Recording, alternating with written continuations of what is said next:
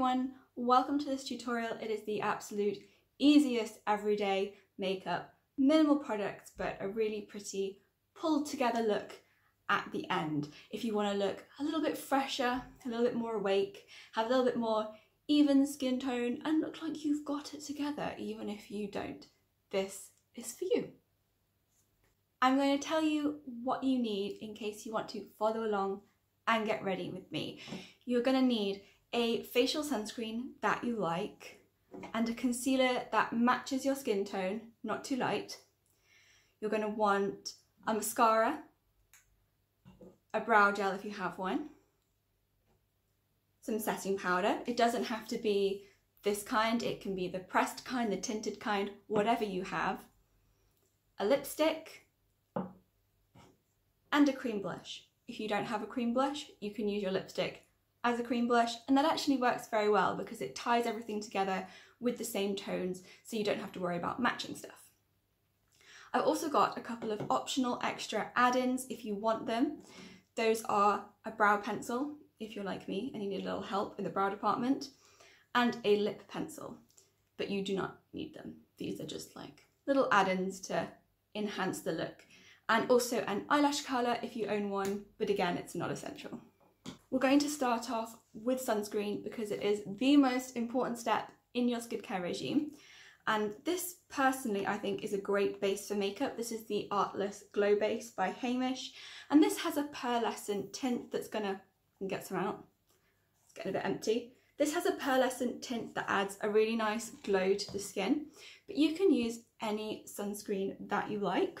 So just massage in your sunscreen, and don't forget your neck because the neck is also very important, and that's the part that ages us, you know, because people remember to put skincare on their face, they remember to put sunscreen on their face, ears, but they forget the neck, and the neck starts to get all crepey and makes us look old. We are not done with the sunscreen though, even after all that, because we're going to combine our sunscreen with some concealer to make a sort of foundation-y base. Now this is great because you can customize it however you want. You want just a little tint of concealer, just a little light coverage, you can do that. You want a little bit more, just add some more concealer, change the ratios, and you're good to go. So I'm going to do this on the back of my hand. There you go, foundation. And all I'm going to do is massage this into the skin with the fingers. Now the advantage here is because I've got sunscreen on and then I've got the exact same sunscreen product mixed in with my concealer, the two things should blend very nicely together, because when you start using a lot of different products on your face, as I usually do in my makeup routines, sometimes you find that different products don't like each other and they don't mesh well together, and sometimes you'll have primers that don't like foundations or concealers that don't like foundations. But here, because you're using the exact same product twice, you should get a really nice easy blend. Now you can use any concealer that you like, preferably one that is very close to your skin tone, not too light, and something that has a reasonable amount of coverage so that you're actually getting something out of this here. I'm just blending a little bit of this down the neck so that everything is matching. We don't have a line around our jaw where our makeup starts. Moving on to our concealer. Again, when we're talking about formulas working well together, because you've just used this concealer watered down as your foundation, it should blend very nicely on top of what we've got going on. So the exact same concealer. I'm going to put it on my hand. I'm not going to put it directly onto my face because I don't want it to look too heavy.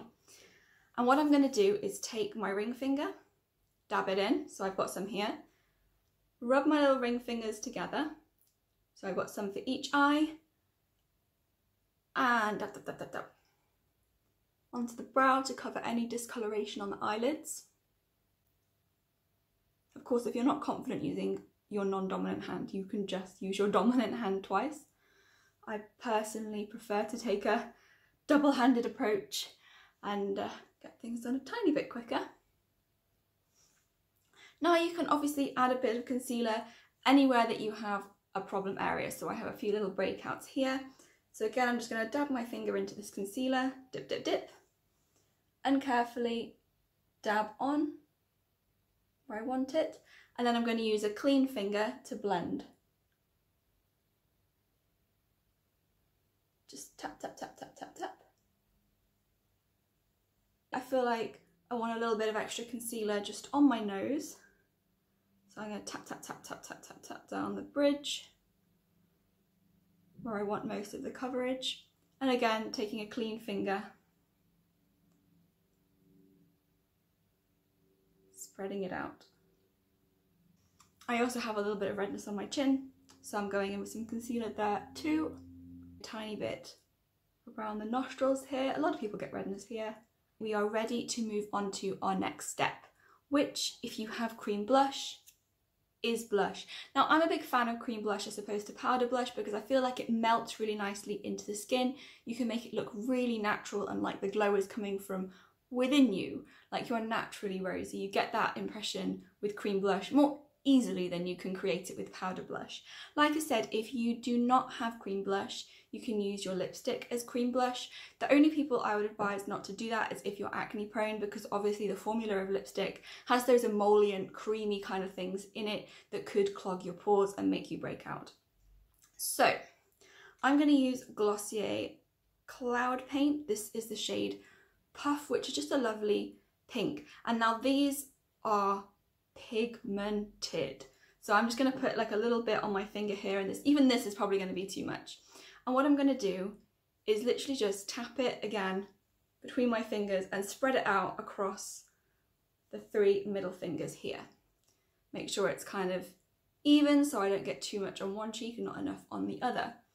Now think about the placement of where you want your blush. Do you want it to look rosy and sort of flushed and youthful, more sort of close into the centre of the face? If you have a rounder face, maybe you want to keep it out further on the cheekbones to add a little more like angularness to the face. For me, my face is quite angular already, so I prefer to disperse my blush quite widely so that it's not too concentrated on the cheekbone. So I'm going to smile and tap. And I like to bring my blush all the way up onto my forehead because that is just my style. I like to look flushed. I like to look like I maybe got a little bit too much sun. And I can always take this back down again if I get it too much with a little bit of the foundation-y mixture that I still have. So for me personally, like I said, a really dispersed blush is how I like to go. So I'm just tapping this everywhere, pretty much, up onto the top of the brow, onto the forehead. After I blush, I'm going to put a tiny bit on the nose so that it looks like a bit of a natural flush here. And I'm even going to put a little bit just here on the chin, the bottom, like I got caught in the sun. I'm also going to take some cream blush into my eye socket. So I'm going to take a tiny bit more. This time I'm just going to keep it on my 2 middle fingers. I'm going to tilt my head back so I can see my eye socket here. And then I'm going to push it up into the eye socket. And then blend up towards the brow. I don't want to bring it down too far on the sides here because I don't want my eye to look droopy. So I want to keep it up. Keep it up. Tap, tap, tap. Tap, tap, tap. And that is something that I am happy with. And I think I am ready to move on to powder. Now for powder, you have a bunch of different options. You have the loose type of setting powder here.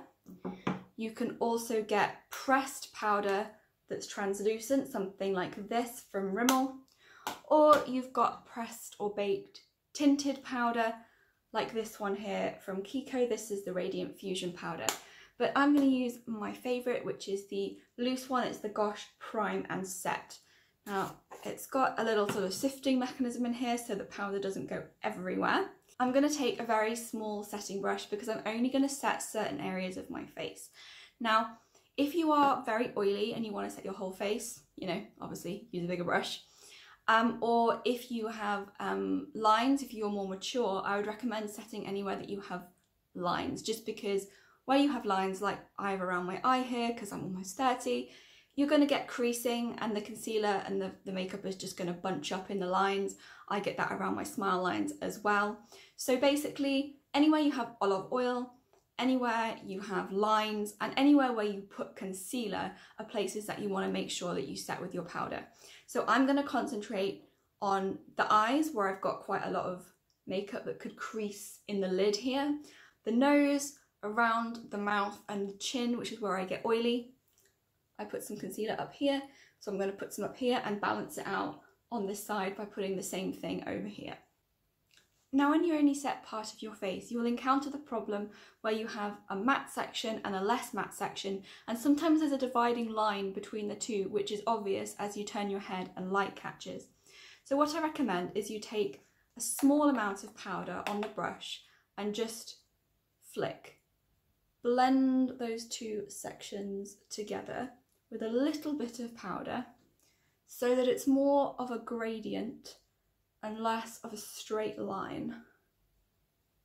And that is all we are doing for the complexion. So moving on to brows, here's where you have an optional product. If you want, you can use a brow pencil. Now, whether or not you need to fill in your brows depends on a couple of things.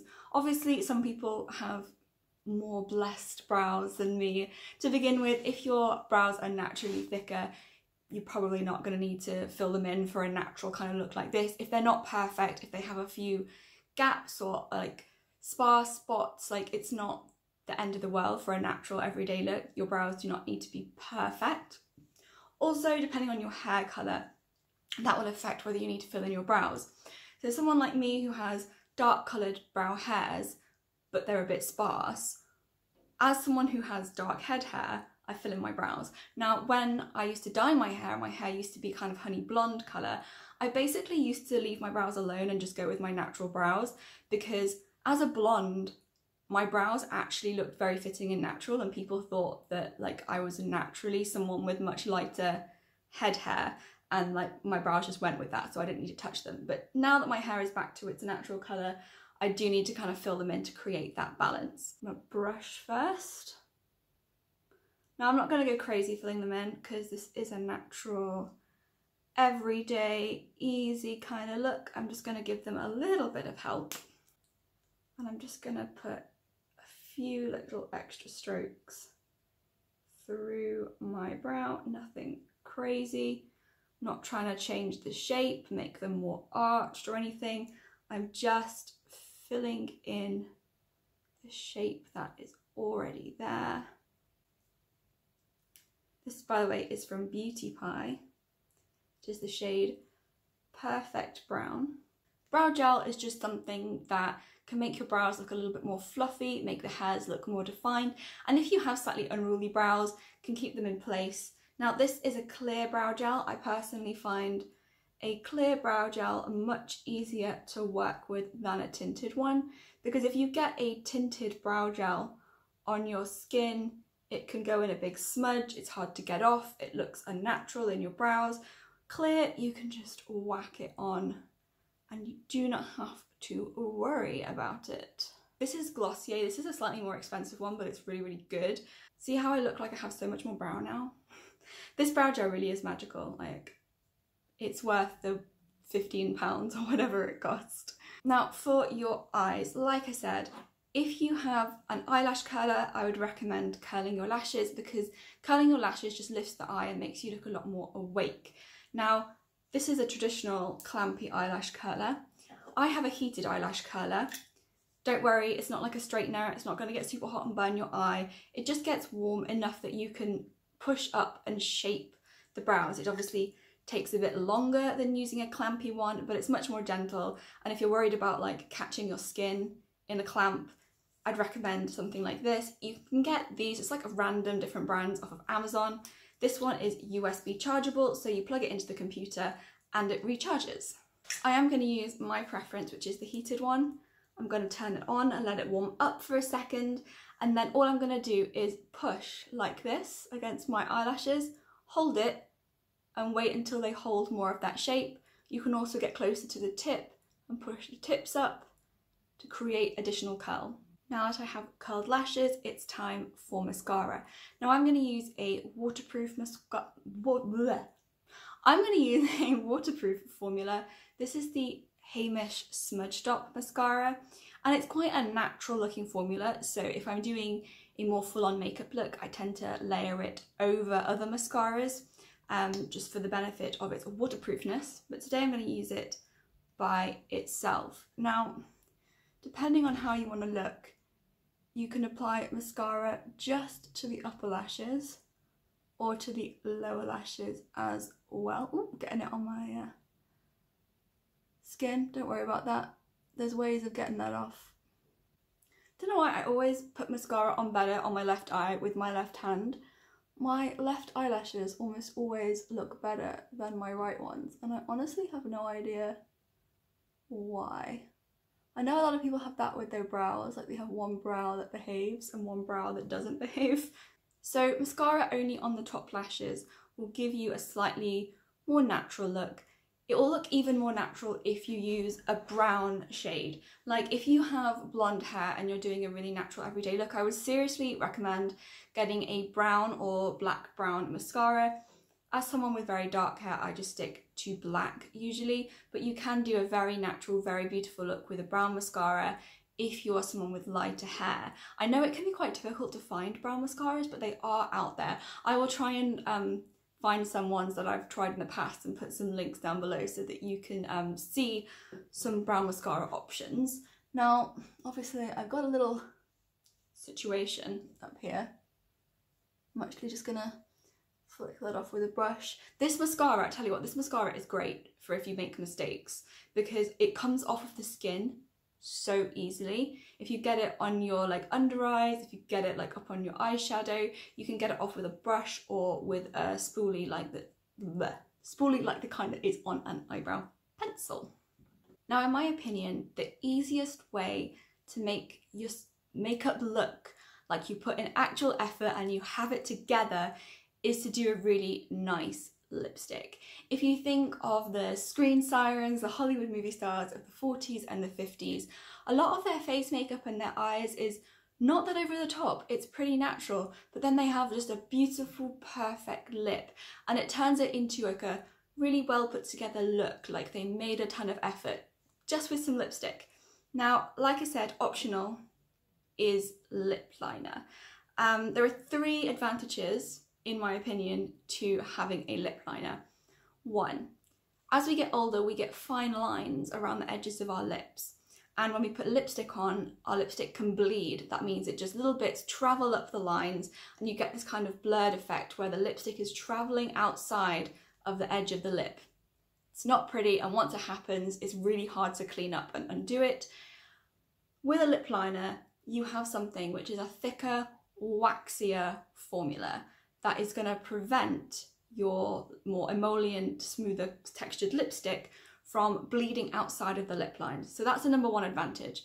Number 2, if you can fill in your entire lip with a lip liner underneath your lipstick, and it will give you a much longer lasting look.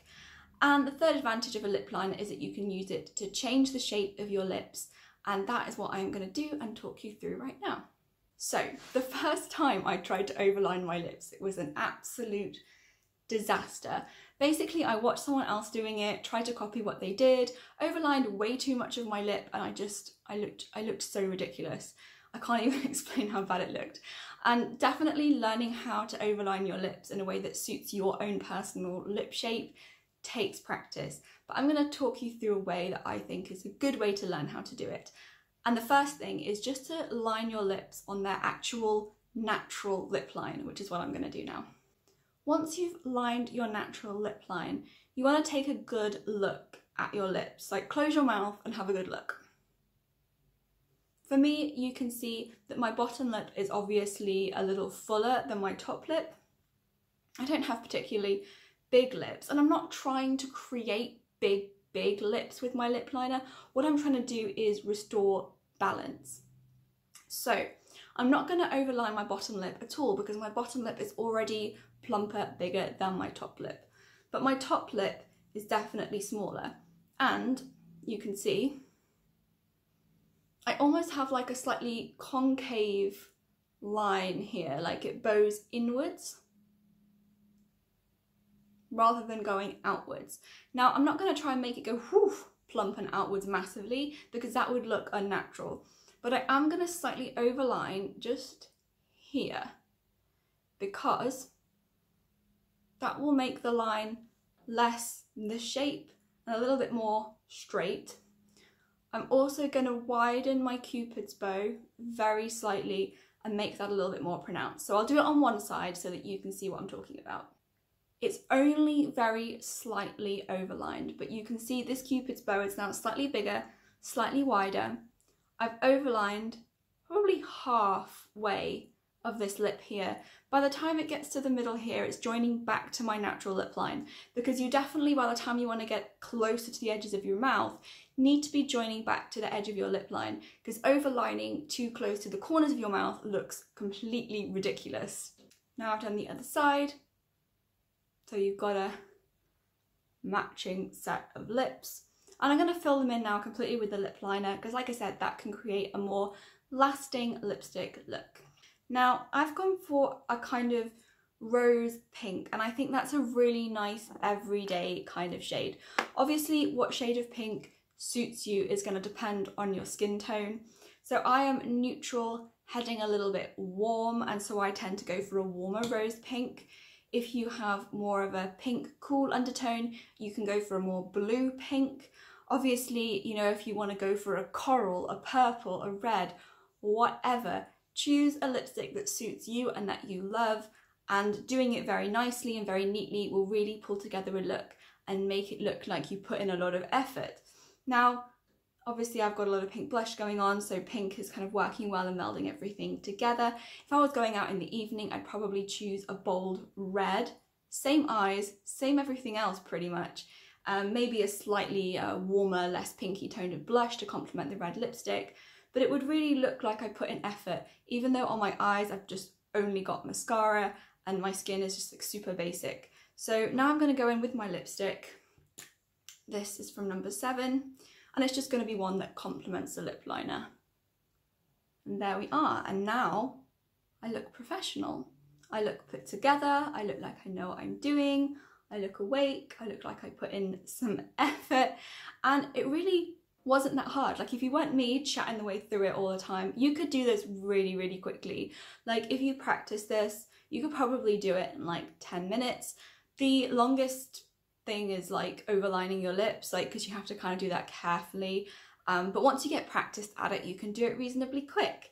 The only thing I would say is if you really wanted to like amp this up a little bit further, you could go in with some eyeliner, which I will add right now.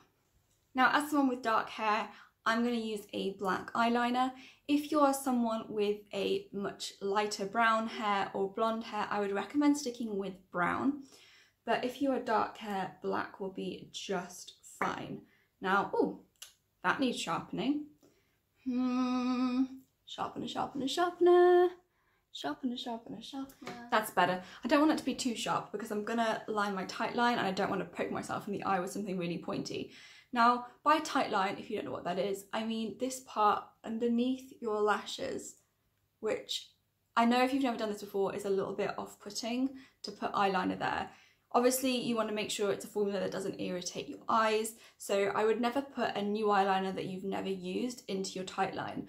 If you have a new eyeliner, I would always use it above the lash line and below the lower lashes first to make sure you don't get any irritation from it before you start putting it in your waterline, this lower one here, and your tight line, the upper one. But if you do tight line, it can really make your lashes look a bit thicker, make your eyes look a bit more defined. And it's not as scary as you might think. All you need to do, hold it vertically, look, push up here. And you're just pushing upwards, gently. You want to poke yourself in the eye, obviously, so do it gently. Just move it across. That wasn't too hard, was it? You can do that. The other one. Now, you might also want to add a little bit above the lash line, just at the outer edges. Now, I'd recommend for this, you look down, just place it, and just tap. It is obviously easier to put your eyeliner on before your mascara, but today we're doing it the other way around. Don't want to go crazy. I don't want to go beyond the centre of my eye. Just want to keep it to this outer edge. This is a lovely eyeliner, by the way. This is a McQueen waterproof pencil liner. They do a whole bunch of different neutral shades. Some lovely metallic bronzes. And they're really, really waterproof. So you're just keeping it to the outer edge. Got it in there to make sure there's no weird little pale gaps of skin. Again, I would recommend doing this before mascara usually. For where it ends, I like to look where the bottom of my eye comes round and then follow that line up. Follow the line up. And I don't like to go beyond that on a daily basis. A wing is a whole extra deal. We're not doing that today. For now, we're just talking about defining the eyes at the outer edges. I might add, I've disturbed my mascara a bit, so I'm gonna add a little bit more mascara on there. And there you have it. That's all you need to do. You look brightened, you look put together, you look like you made an effort, and all you really needed was a handful of products. You don't need foundation, you don't need a ton of brushes, we didn't use any bronzer, we didn't use any contour. All that stuff is great and I love to use it, and I love to like full on makeup, loads of products. But in order to look pretty and put together and awake and freshened, you don't need all of that. You just need some concealer, some blush, some mascara, and really like work on making that lip look like perfect center of the look, because it will make you look so much more put together and professional. And like I said, if you want to turn this into an evening look, all you got to do is switch out your nudes and your pinks for a bright red, whether that's a warmer orange undertone red if you have warm toned skin, or a more cool pink undertone red if you have more pink cooler toned skin. So that's everything for today. I'm not going to take my hair down to finish off the look because it's wet and it's in a plait, and that is how it is going to stay. But I hope you found this. I was just checking I didn't have lipstick on my teeth because I was worried for a second there. I hope you found this useful, helpful. This is like, you know, if you're a beginner or you just don't have the time to bother with a ton of makeup, like you can do this with your hair wrapped up in a towel when you get out the shower before you dry it. Like, this is just so simple, so minimal, and in my opinion, so pretty. Like, I would go out like this. You don't need all those extra products necessarily. They're fun, yeah, but do you need them? You know, you can do a great look with only like a handful of things. So, yes, I hope that was helpful. I hope that this was enjoyable. I have a bunch of other makeup videos with way more products and stuff going on than we had today. So if you're interested in those, please subscribe and check out some of my other videos. My name is Faye. I don't know if I said that. My name is Faye. Thanks for watching, guys. Bye.